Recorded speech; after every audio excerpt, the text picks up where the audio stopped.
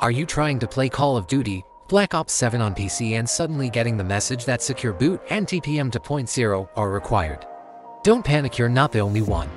Many players are confused about this error, but the fix is actually pretty simple.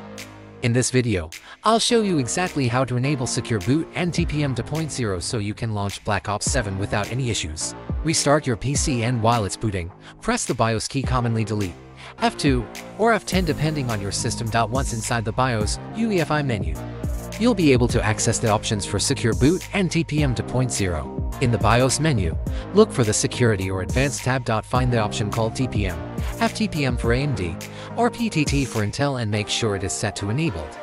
Save your settings and stay in BIOS for the next step. Go to the Boot tab in your BIOS settings, find Secure Boot and switch it to Enabled.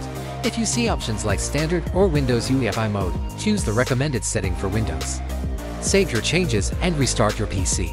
After enabling TPM 2.0 and Secure Boot, press F10 or select Save and exit in the BIOS menu.